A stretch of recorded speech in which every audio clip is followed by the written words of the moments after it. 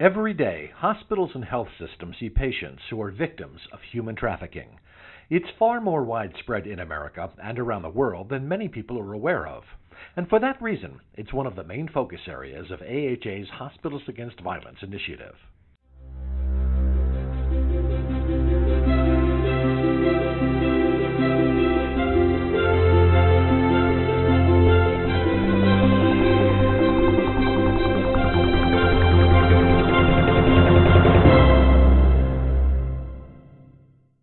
Welcome to Advancing Health, a podcast brought to you by the American Hospital Association. I'm Tom Hederle, Senior Writer at AHA and your podcast host. Many organizations are committed to combat human trafficking, including the U.S. government. The Office on Trafficking in Persons, or OTIP, is a part of the Department of Health and Human Services, and like AHA, it promotes tools, resources, and training for healthcare and social service professionals in order to prevent and reduce the harmful impacts of human trafficking. OTIP works to raise public awareness and protects victims through identification and assistance, helping them to rebuild their lives and become self-sufficient. How is the battle against human trafficking going? Is all this effort making a difference?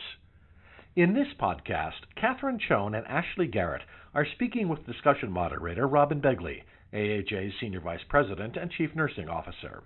Robyn is also Chief Executive Officer with the American Organization for Nursing Leadership, or AONL. Welcome all, and thank you for tuning into our Partnering to Combat Human Trafficking podcast.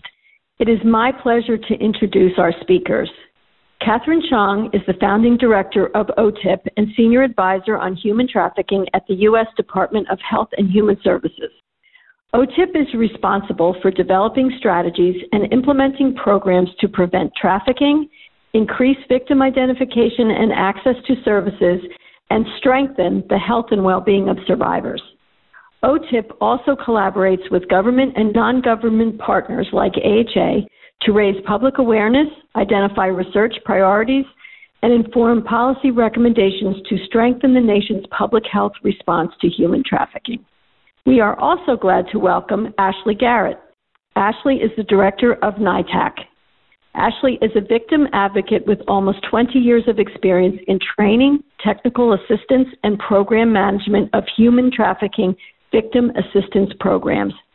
She has worked in the United States and with more than 20 countries to help build multidisciplinary programs on behalf of survivors and those most at risk of human trafficking. Ashley oversees NITAC and works with communities across the United States to build capacity to identify and respond to the complex needs of all individuals who have experienced trafficking and address the root causes that make individuals, families, and communities at risk of trafficking. Welcome, and let's begin with our discussion. Catherine, could you please tell us more about the work you do with the Office on Trafficking in Persons and how that work supports healthcare leaders and providers? Healthcare providers and institutions are integrated across all of our programs. The majority of our funding goes towards victim services to provide comprehensive case management services for survivors of human trafficking. And many of our grant organizations in local communities partner with healthcare providers on the ground to meet the health and medical needs of survivors. And then when it comes to building the capacity of communities and first responders to respond to human trafficking in a trauma-informed way, we provide training and technical assistance that Ashley will describe a little bit more. And healthcare providers and institutions are a critical part of the community response to human trafficking, and so they're a key audience for us. And then third, we have been working to strengthen research and data collection regarding human trafficking.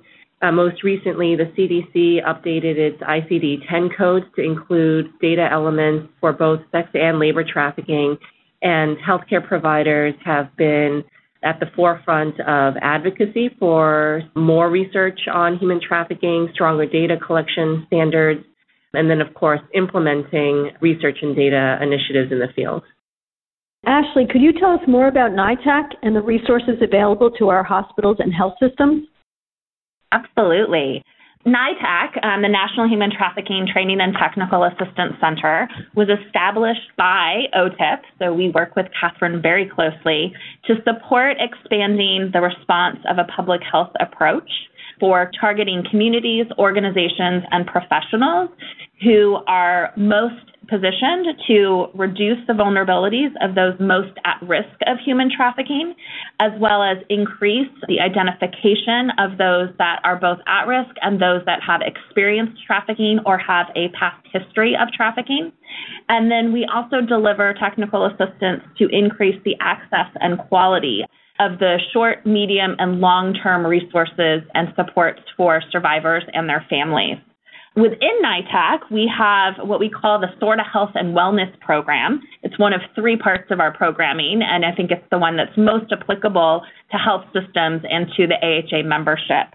In particular, through the SOAR program, we've created a 3-tier structure of intervention and technical assistance and training, which was really informed by the healthcare sector and professionals who were able to inform us on what they needed to best be able to respond to this issue that is impacting their patients and clients.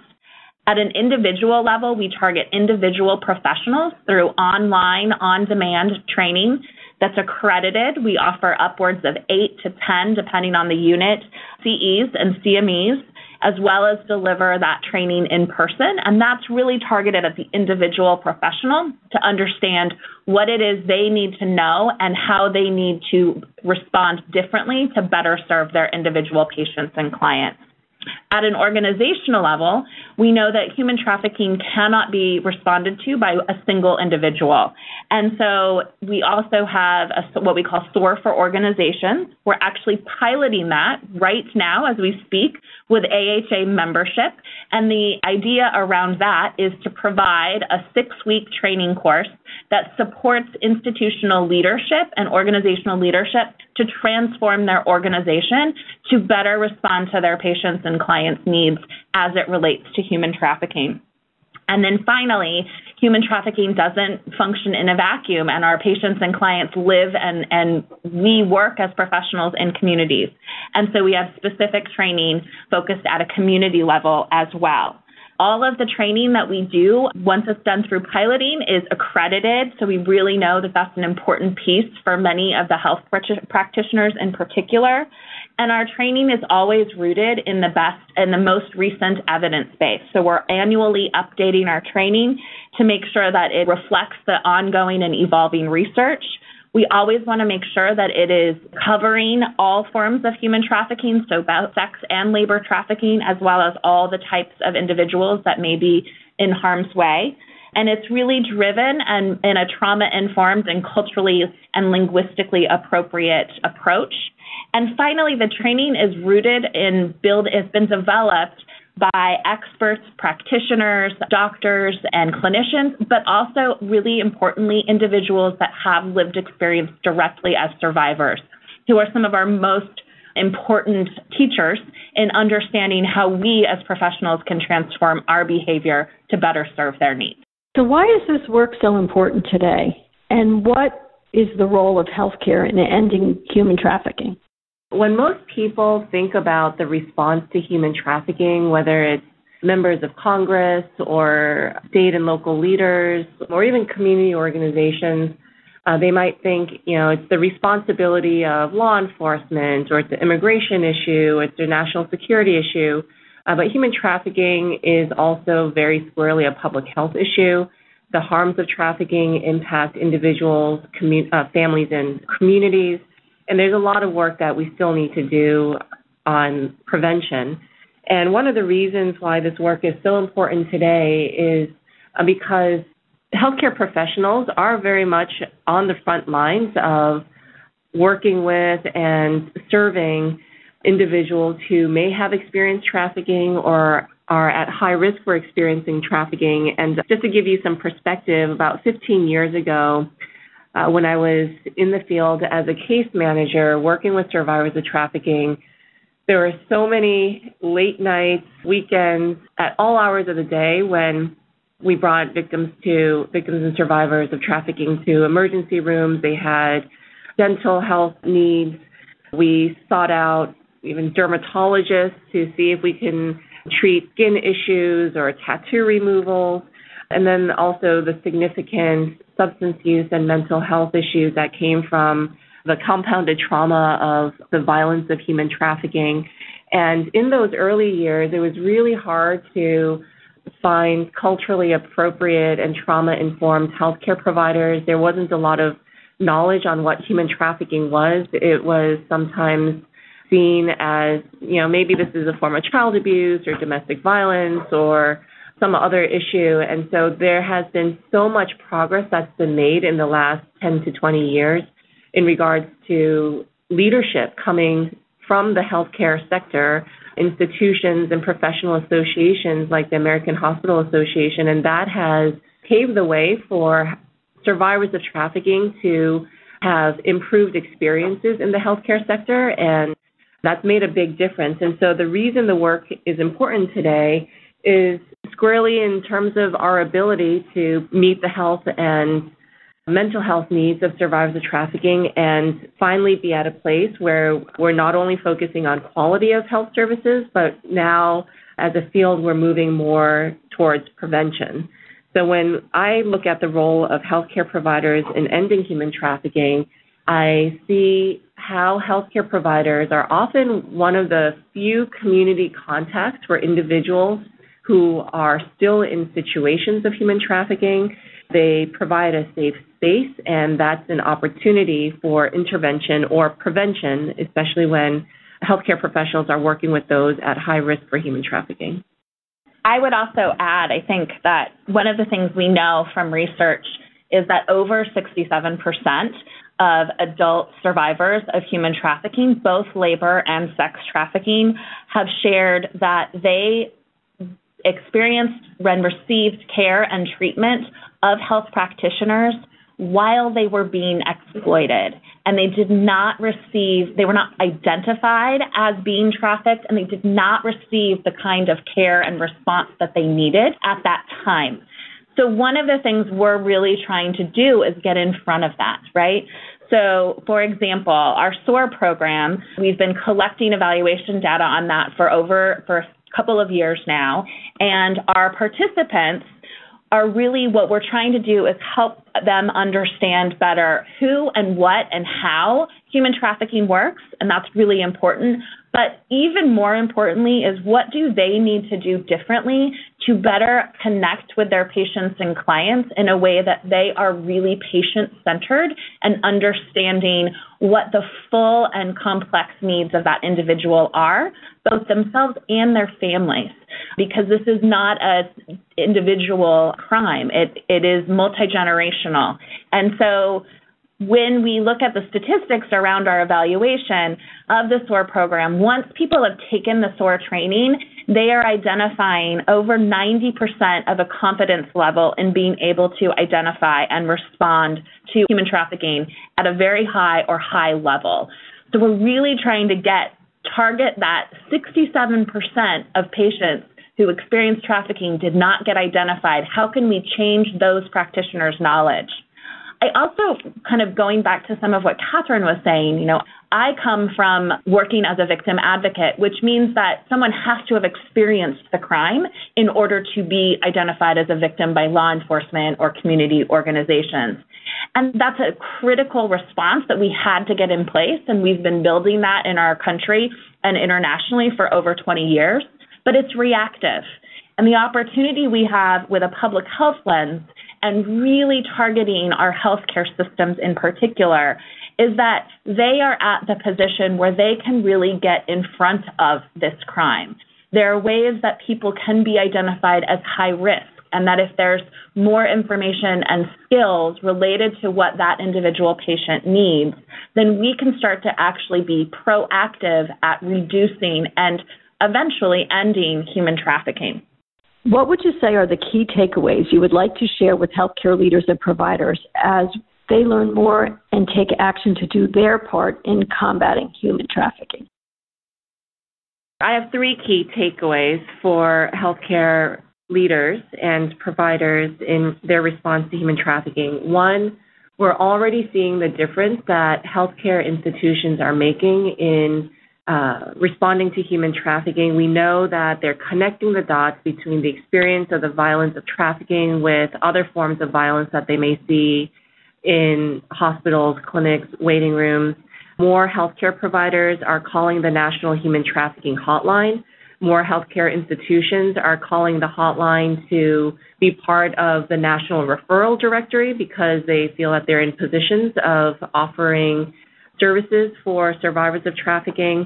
We also would want healthcare leaders and providers to know, and this is just reinforcing what Ashley had said, that we have free online accredited trainings for healthcare providers on human trafficking to provide just a foundational baseline of knowledge so that they feel more confident in their ability to recognize and respond to human trafficking appropriately. There are several training programs out there, but the U.S. Department of Health and Human Services has this free online training program that is accessible 24 hours a day. And then finally, for healthcare leaders and managers, the healthcare system itself can do a lot more to understand the labor trafficking component of how human trafficking impacts supply chains and services procured by healthcare institutions. There have been a number of federal investigations of trafficking schemes bringing in healthcare workers from abroad to provide nursing, home health, and other healthcare services. And so just as industry leaders to recognize some of the fraud and the trafficking schemes that are happening potentially among its workforce, whether it's healthcare workforce or janitorial services or any other part of the healthcare system. And then in regards to supplies that are procured through forced labor and labor trafficking, whether it's medical equipment and supplies that may enter the hospital supply chain, I think that this is just another element from a business perspective that healthcare providers would want to have a greater understanding about. And we at the Office on Trafficking in Persons in the upcoming years will provide more guidance and information on how healthcare institutions are impacted from a procurement and supply chain perspective.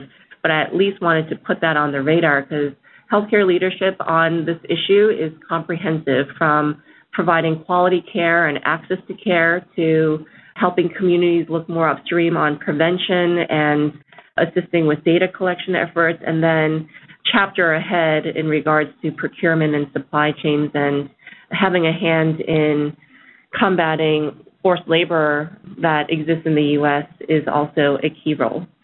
I would say, at a minimum, if we as individuals, as practitioners, as clinicians, as folks that work in health systems and in broader public health sectors, we get into this work because we want to make a difference in someone's lives. These individuals, whether they're at risk, they're currently experiencing trafficking, or they experienced it 15 or 20 years ago, they are already our patients. We are supporting and working with them. And if we can better understand how to respond to their needs and the entirety of who they are, their health outcomes will become very different. Trafficking is often individuals experience a variety of different violent and traumatic experiences in their lives. Their ACEs scores are often off the charts. And so we are already serving these patients, and the cost, both financially and personally, to both the individual patient and client, but also our staff and our health systems that are frustrated because they're not able to see the results that they want and that our patients deserve. So that's, I think, a piece is that these aren't people that we're not seeing.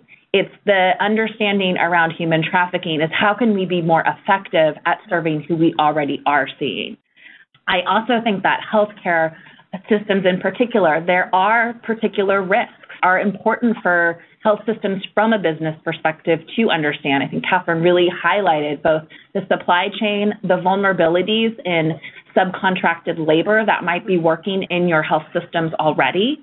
It's an opportunity for the mission and the business to come together and really lead in the business sector how an organization or a system can respond and bring those together. And then finally, I would say, one of the things we really see in trafficking is that there are many forms of trafficking, and that the majority of understanding around the world, as well as in the United States, is heavily emphasized on sex trafficking. And that is an incredibly important population that we must serve. But we are not understanding or serving our labor trafficking survivors in the same way. And healthcare systems in particular are seeing those patients. And they can really help to inform an understanding of what human trafficking really looks like on a global and at a community level by looking for all of the different vulnerabilities that people have and helping to inform our understanding of how human trafficking works and functions currently, and how can we collectively come together at a community, an organizational, and a global level to really respond to this issue. Well, I'd like to thank you both very much for all the insight and learning that you have shared. We really appreciate your time. Thank you so much for the opportunity. It was wonderful talking with you today. Thank you.